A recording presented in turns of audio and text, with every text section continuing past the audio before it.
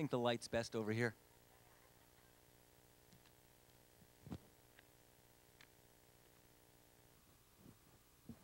And now, a delightful reading by me, Barry Joseph, of a children's morality tale about the perils of badges.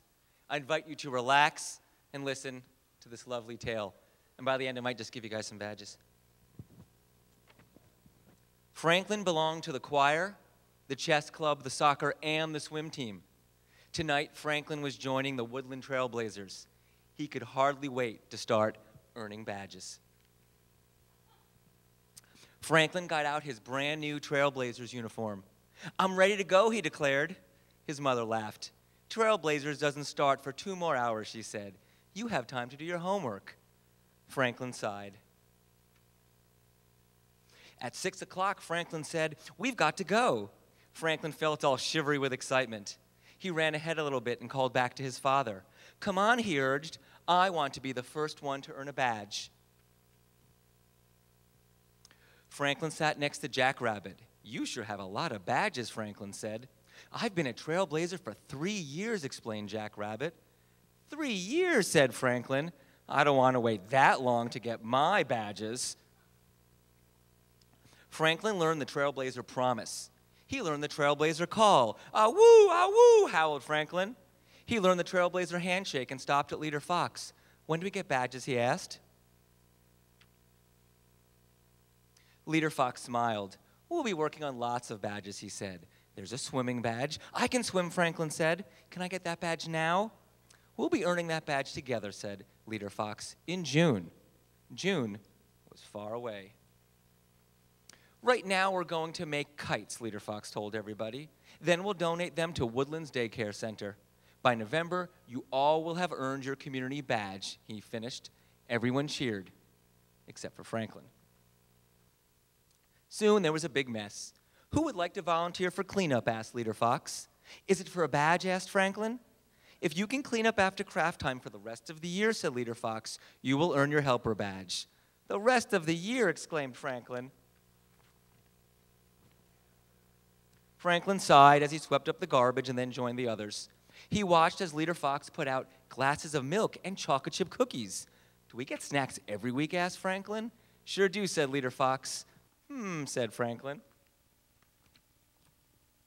Leader Fox called everyone back to the circle. "This is our Trailblazer staff," he said. "Every week, the hardest working Trailblazer gets to take it home.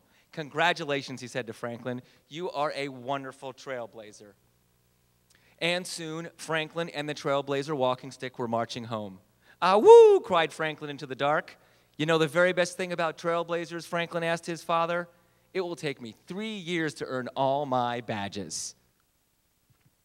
So now I'd like to give you all the Franklin multitasking badge, but I can't. As Franklin learns, badges confer social capital in a community, and we don't have a badge community here. And badges should take effort, and frankly, most of you just sat there. At the same time, missing from the story, badges should offer formative feedback, not just at the end, support youth's own personal learning trajectory, not just one size fits all, and power over the process, not just doing something because I control the microphone. However, I can confer the Franklin Good Badger Badge if you can do all of this on the screen in the next minute.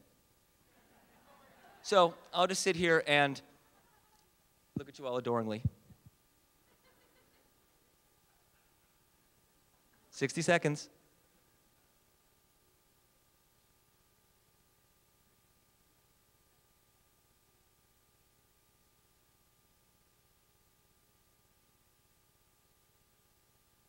"45 seconds. My phone's too slow.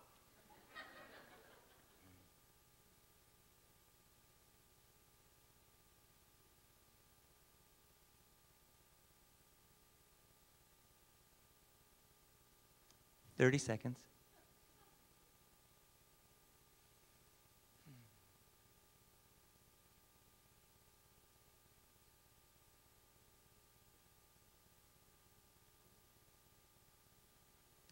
"15 seconds.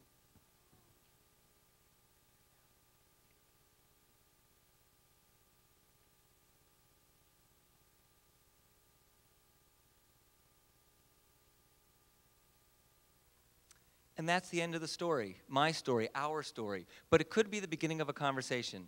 If you'd like to join in, please go to tinyurl.com/FranklinWantsABadge to join us.